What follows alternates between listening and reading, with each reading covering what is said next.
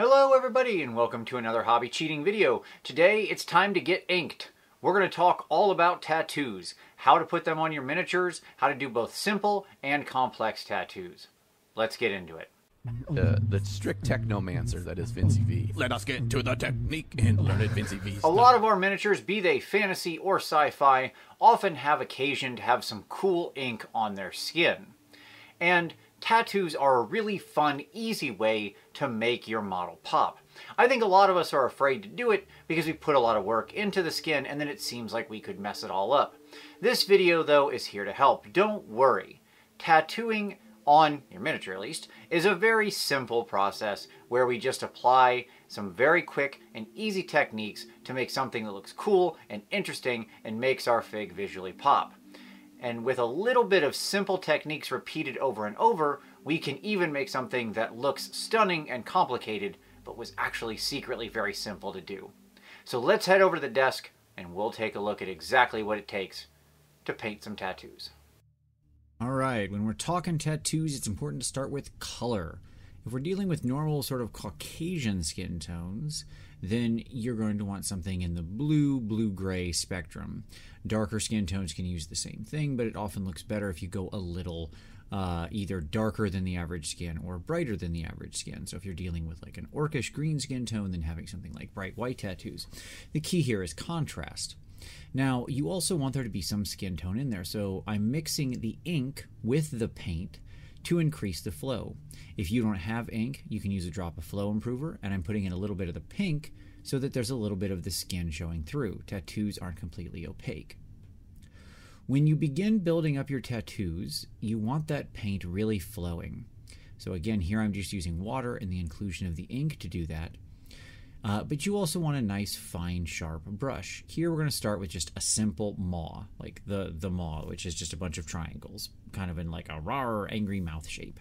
And of course, our inked participant here is none other than Larry the Ogre. He's happy to get his tats back. The key with doing sort of simple shapes like this, you can all paint a triangle, is to start thinner than you actually intend the shape to be. So when you do your initial triangle, you make sure you're always working smaller. Whatever shape you're working on, you start smaller than you want the actual outline to be. Then as you clean it up and proceed, you can then continue to sort of build it up and out, fill it in, straighten the lines, and get everything looking clean. If you start really big, then you don't have anywhere to go and you have to come back to your skin tone to shrink it, which you can do, but it's often complicated if you have a blended skin tone. If you start very thin, you can build out no issue. Now, working the tattoo into the skin is often an important step, but you can also use the same technique to make the tattoo seem old or faded or like it's got some wear on it, like the person's been out in the sun. Here I have my original flesh tone. I've worked it into a very thin glaze, and I'm just going to give a light cover. A very, very thin light filter is all that's necessary to make the tattoo feel like it's really seated in the skin. The thicker the glaze, like what I'm doing here, the more it will make the tattoo seem old and faded and worn. You can also then reinstantiate some of your shadows after the glaze where the tattoo would be naturally darker and have blue shadows to it instead of the normal skin tone shadows. So here I'm just taking back a little of my original color, again in a very thin glaze, and wherever there's recesses and depressions in the skin, I'm then going to go ahead and build back some of those shadows in. But the key here, remember, was just doing simple shapes and then building them up and out and smoothing the lines. Laying the extra flesh tone on top is an optional step to either make it feel like it's more integrated or older. Now, if we want to talk about more complicated tattoos besides something like just the shape like a face or a maw or a skull or something simple like that, if you're looking at more like a Maori style tattoo, really the key there is for any of these sorts of complicated tattoos, it's just lines and triangles and dots built up over time, layer after layer on top of each other to create a lot of visual confusion.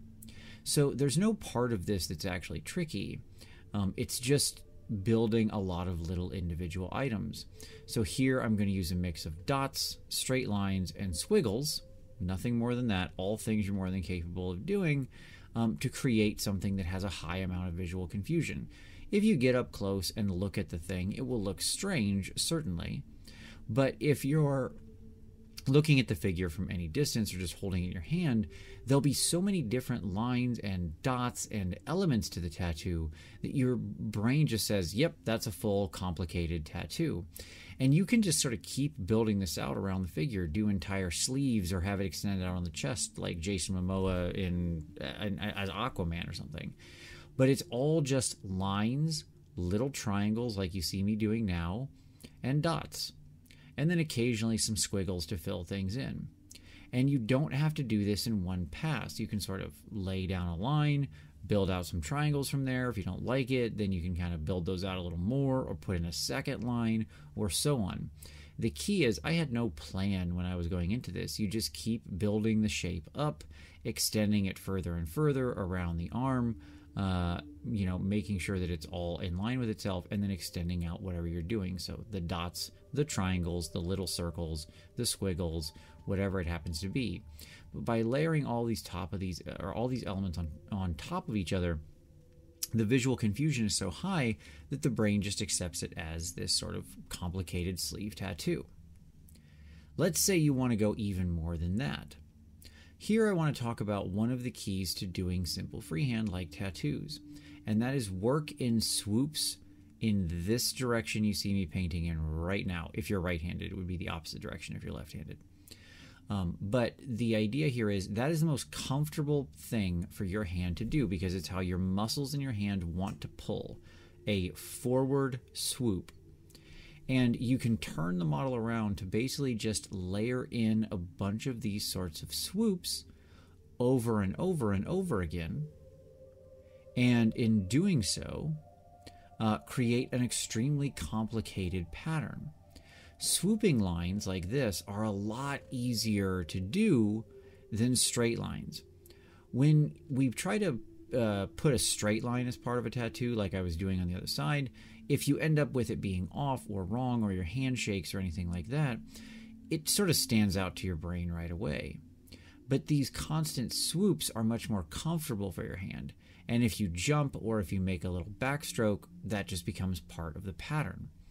But again, here the key is the same. We're not going into this with any great design or plan in mind, though if you do have a particular design in mind, Google a picture of that thing, find a real image of the tattoo, and again, just build it up in these simple repeating shapes until you have it. So think Celtic knots and other similar things. Those are just lines stacked on top of each other over and over and over again. Don't try to paint the whole thing, just paint a single line. One little happy line at a time, and suddenly you have this big, complicated tattoo. Now, once again, when I see these open spots, I can then fill in more little dots, or more little swoops, or more little lines, always trying to work in the most comfortable way for my hand. As a point of fact, because I'm filming this, I have a relatively shallow area where I can work, so it gets a little harder and I have to work somewhat uncomfortably sometime.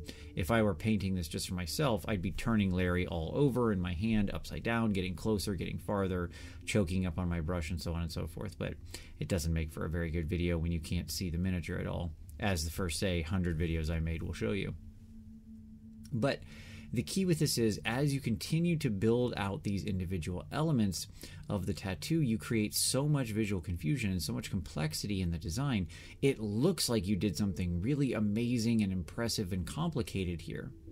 So things like tribal tattoos or war paint type of stuff like that, this is a great way to do that, because all you need is just repeated swoopy lines and runes and things of that nature, and it looks like this very complicated runic tattoo. If you just want a little bit of highlight built in, you can just take that thin glaze and run it over the upper areas of the muscle, the top spots. Now, a word of warning that I didn't do here that you really should, and I end up paying the price for it. I didn't wait long enough to let the ink dry, and so I smudged some of my tattoo. Oopsie-doo. It happens. A layer of varnish, a quick layer of varnish over the top before you put on your glaze will make sure that's sealed. Otherwise, just make sure you let your paint and ink really dry and cure, which I didn't. But there you go. As you can see, it's just building simple shapes and lines and triangles up over and over again. So there you go. That's all there is to it. Remember the keys with it. In general, we want a tattoo color that's going to be contrasting to the skin. That's why if we're using Caucasian skin tone, which has a lot of orange influence in it, we use something like the traditional blues with just a little bit of flesh mixed in to show the fade. Start simple. Easy designs repeated over and over again can lead to very complex and interesting tattoos. And finally, a little bit of glaze over the top can make those tattoos look old or faded or like years and years have gone by of them being bleached in the sun. It really is a simple thing, and I hope it helps. If you like this video, give it a like, subscribe for additional hobby cheating in the future. If you've got any questions, hey, don't hesitate to drop those down below. I always answer every question asked in the comments. If you want to support the channel, you can do so while taking your next step on your hobby journey through the Patreon link down below that's focused on review and feedback. Don't forget, we also do have some cool books through Space Station Zero and Reign in Hell, which are fun miniature war games you can play. Those links are down there as well. As always, I thank you so much for watching this, and we'll see you next time.